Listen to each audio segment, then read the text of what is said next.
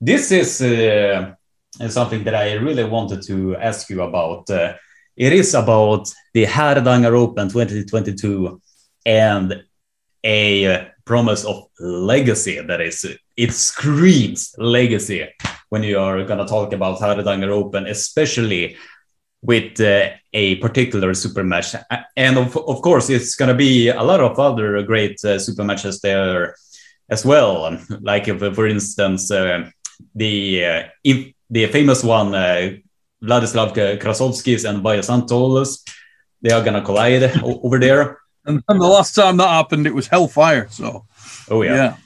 But a specific match that I wanted to talk about with you, since you have great knowledge about both of these athletes. I want to almost say that while John Brzenk is the overall GOAT of all time, Engin is not that far behind. So this is like a legacy match between two of the greatest arm wrestlers of all time. And I just wanted to get your insights of that, because these guys, funnily enough, have not pulled each other since the 90s, like in the 90s, I believe. So long time. How do you think? How do you think how the match is gonna go? And how do you see this match? Do you also see that this is a legacy match, or what do you think? You know what? I'm not gonna lie and say that I do, but I don't think it really matters. I think this is the circumstances of this match and the timing of the match are unusual, but almost a necessity because of what we're talking about here. You rightly said a moment ago that, you know, the word or the description legend pops up here and there, and there's always an argument around whether certain people are befitting or deserving of that title. I think we can all agree that in this instance, both of the arm wrestlers we're talking about here definitely do. There's just no question. Everybody knows John. Know what John's achieved, who John is, what he represents to the sport of arm wrestling. He's the best of us. Engin Terzi is a phenomenal arm wrestler. A man that, when he first came along onto the scene, we were talking about a guy that was pulling in the men's 55 kilo class. He won the world title there, right arm, left arm. Then you'd see him in the 60, the 65, the 70, the 75. All the time he's winning. All the time he's running over guys you thought couldn't be run over. He's got wins against the best of the best. An incredible resume. If you were looking at what proves a guy, is it the gold medals? Is it what it is in my book is, if you've got an arm wrestler that is battle tested, as both these men are, over a period of 20 plus years, pulling against the very best competition in the world, surely that gives you everything you need to know. Both these men have been there, done that, and they're on the t-shirt. This is the guy. You know, if you're making your short list of all-time great arm wrestlers, these men are on it, and they're on it in bold and capitals.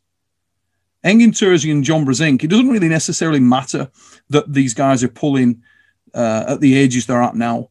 It's just a spectacle. It's the finest of exhibition matches, you know.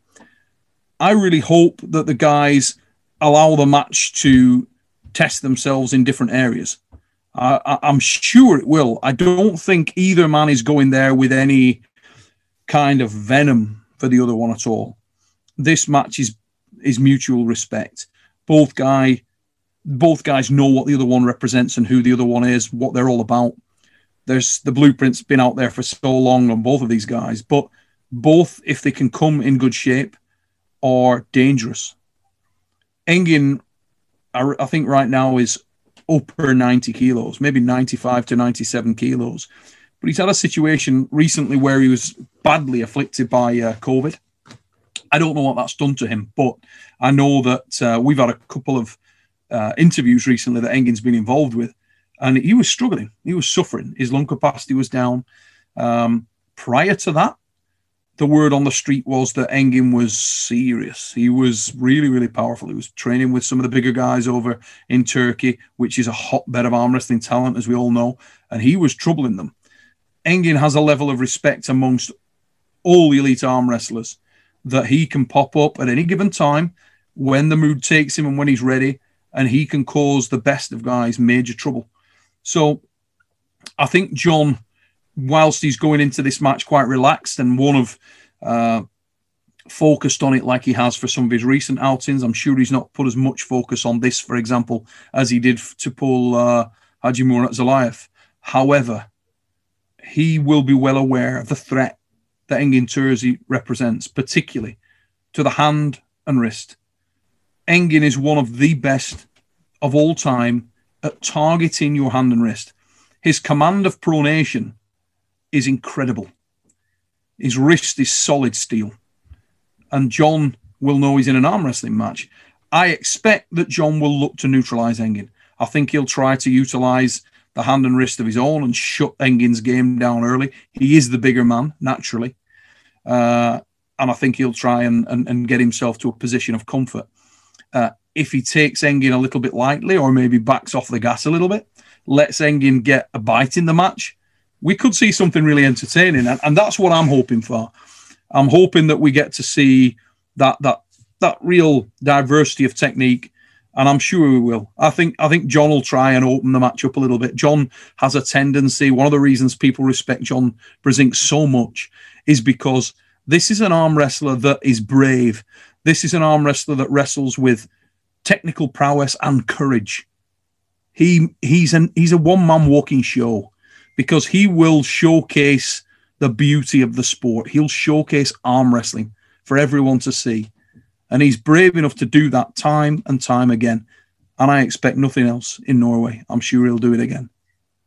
Yeah, definitely. That is a match that has definitely been talked about for a very, very long time, especially since they, as I said earlier, they have not been polling since the 90s. And to me, that is crazy that they have not pulled each other since the 90s. It is crazy to me that they have not been facing each other a lot more. They've got a lot in common, though. There's a lot of commonality between John and Engin. One of the biggest factors that they have in common is that both are giant killers at their own respective environment. Engin would come from often would come from the 65 kilo class, and we'd see him in the 90s pulling even bigger. We'd see, back in the day, I've seen Engin Terzi weighing 65 kilos pulling against Ron Bath, Eric Wuffel, big men. If you meet Eric Wuffel in person, this is a huge individual. I mean, he's a very, very big man. Engin Terzi was pulling him when he was 65 kilos. He would hunt monsters. Who does that remind you of? John Brzenk, obviously, native 85, 90 kilo class back in the day, and he progresses through the weight class and seemingly has no ceiling.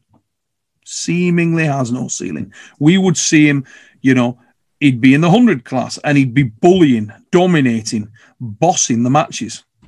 Suddenly he's bigger than that. He's at 110. He's pulling the super heavyweights. It didn't matter. John was unafraid to mix it in any area of the game with anyone.